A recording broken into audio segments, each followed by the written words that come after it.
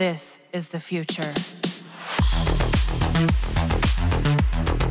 It was only 7 months ago when I shared an updated Protea build video, and I thought I would never make another updated build for this Warframe for a year. Well, I guess I'm wrong because of all the things added recently. The Protea video went from great to god build. Okay, let me explain first what exactly is the Protea build I have shared 7 months ago. It's a combination of Ensnare and Protea's Blaze Artillery. I know most will subsume lava on Protea, but I prefer to ensnare for various reasons. One is that, it's very effective crowd control since it not just group enemies in place, but it will stun lock them in place. The same can be said with lava, but you would need a shorter duration for lava so you can reactivate it again. On the other hand, Ensnare is always active. As long as the ensnared target is not yet killed, it will ensnare other enemies around the target.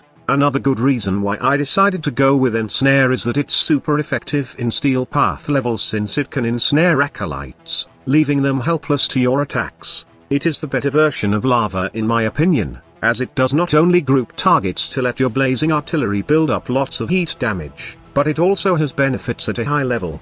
The only problem with the build is survivability. Since I had to min-max power strength and range in the mod setup, I have sacrificed a lot of survivability mods, and can't take advantage of the shield mechanic of this build. Although shield gating works, it is not enough since it becomes hectic when you use the build in Steel Path levels. Normally, shield gating would not be enough as I also have blind rage on the build. I know Protea has dispensary, but we need a speedy caster build to make shield gating actually work every time. It's a part of the survivability kit, but the main survival skill on this combo is the stalk mod available on the Horror's Q-Brow. This simply makes you invisible almost every time in Steel Path levels as long as there are enemies present within 24 meters, keeping you alive for the rest of the mission, as long as you don't use any weapons. In the Protea build's case, you won't use any weapons and make good use of the stalk mod since you will only be casting abilities. It was a fun synergy and right now, it has become super powerful with a few additions. Normally, I am running the Umbrella Intensify on this slot, but now, I have replaced it with Archon Vitality for the heat status effect of this mod.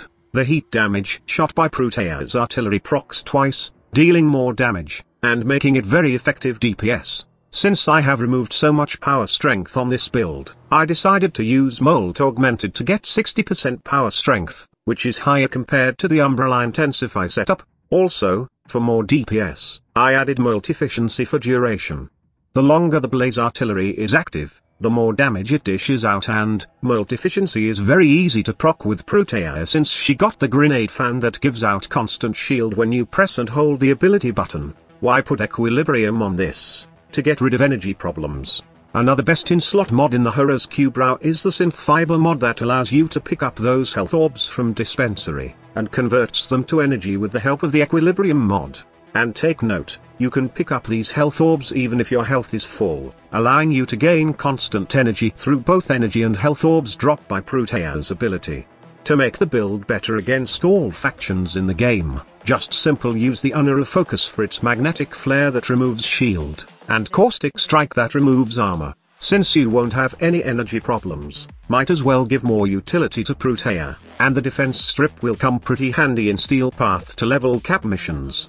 Honestly, I have so much fun playing with Protea right after the Angels of Zariman, and now, it got even better thanks to the Archon Vitality mod from the Veilbreaker update, not to mention that she looks really stunning right now with her deluxe skin. This Warframe is a complete package for me, both gorgeous and deadly. The right combination for an nerf. I'm just kidding. Thank you so much for watching. Squad Leader signing off.